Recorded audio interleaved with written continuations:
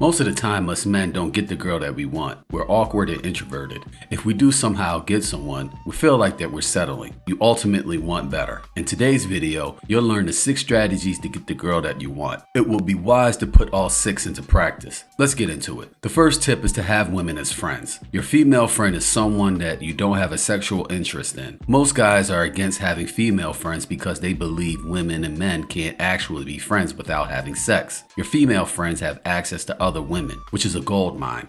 You know the saying, it's not what you know, it's who you know. The same applies here. Your woman friends have trusting relationships with other women and trust with you. If you see someone that you like, ask your friend to hook you up with her. She will put in a good word. The next tip is to be different. Like a brand, you want to stand out. You want to separate yourself from all the other guys or else you'll fail. Extremely attractive women or women with money have had tons of men approach them and try to date them. What most men do is shower these types of women with words and gifts when they first meet her. Too many compliments will push her away. You'll look cringy. Being nice or over complimentary doesn't mean being agreeable. Buying big gifts will make her feel like you're trying to buy her attention. She's not going to look at you differently because she gets treated like this by everyone else. Don't treat her like a fan and put her on some imaginary pedestal. Treat her like a human being. Laugh and joke with her. It builds rapport. Be honest. Don't just tell her what you think she wants to hear because you think that you'll lose her. I'm not saying to be mean or rude, but don't lie about your feelings or thoughts. Focus on building a life. When guys don't have things going on, they're always available. They get a text and delay their response for a month because they don't want to seem too needy.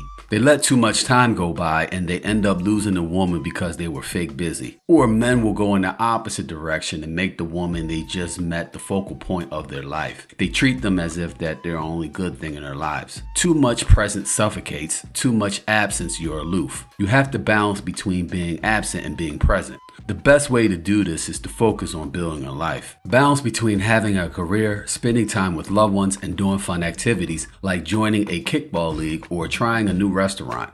This touch of coldness signals that you can do without other people. It tells her you respect yourself, which heightens your value in her eyes. It makes her want to get to know you. When she sees that you're having fun, she will want to join you. I'm not telling you to wait a month before you ask her out or refrain from telling her your true intentions. What I am saying is when you first meet her, don't act like she is the most important person in your life. Another thing you can do is to get in the gym. Sign up for an affordable monthly membership or workout at home. You can do yoga, cardio, or strength workouts. Cardio workouts focus on increasing breathing to boost heart health and increases it for a longer period of time. Cardio includes running, biking, and swimming. Cardio focuses on stamina. Yoga is a mind and body practice that can build strength and flexibility. It helps reduce pain and manage stress. It combines physical postures, breathing techniques, and meditation.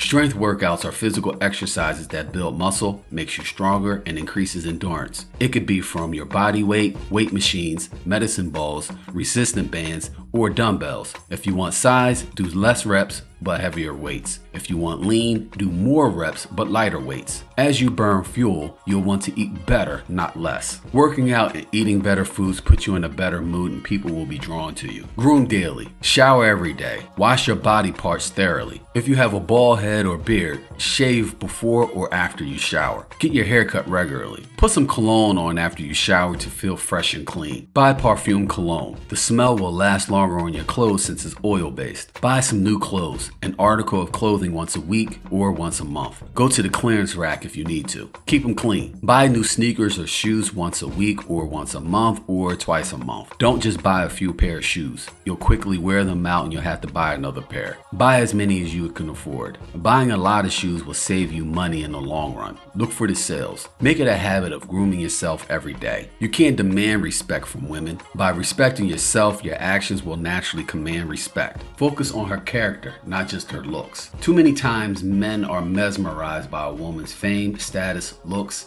intelligence, or money. What we see is the person's mask. We mistake the mask for who she really is. There's an internal dialogue that says, I hope that she likes me. We get in a relationship with this person and we find out 3 months from now she's a maniac. Enmeshed in her chaos, it's hard to get out. When you finally do leave, it takes you years to recover from. What you want to do is to focus on her character, not just her looks. You have to have standards to see if you like her. Working this way, you'll avoid relationships that will make you miserable. Your confidence will go go up when you stop acting like she's interviewing you for the job that you want. If you treat her like a human being, she'll like you even more. What you need is a filtering system to judge people. You need to figure out what character traits to look for in that person outside of status, money, and looks. Here are some things to look for. How does she handle stress and responsibility? What does her past relationship patterns look like? Can she handle chaos without being overly anxious? How did she learn from her negative patterns and toxic behaviors? Does she know how to fall back temporarily from her own personal interests because she knows what works best as a couple will make life better and easier? Does she give up too easily? Does she keep her word? Is she open to new ideas and new ways of doing things without compromising her principles? Is she patient? Is she persistent and consistent? These are the qualities of a good woman. Treat her like you just found gold because she's rare and hard to find. Understand, no one is out of your league. Your confidence just isn't where it needs to be. Women are not gods or unicorns. They are only one thing, human beings. The media has convinced you that a woman with status, looks, and money is a person of strong character. But status, looks, and money doesn't mean anything if that person has a weak character. Enjoy her company, not just how good she looks. Trying to convince yourself that someone with a weak character will somehow change, you're setting yourself up for failure. Now that you understand what you need to do to draw women to you, you have to take it a step further and practice on lowering her defenses, which is the key to influence. She's not going to do what you say just because you're you. Make sure you click this video if you want to learn how to lower her resistance the right way.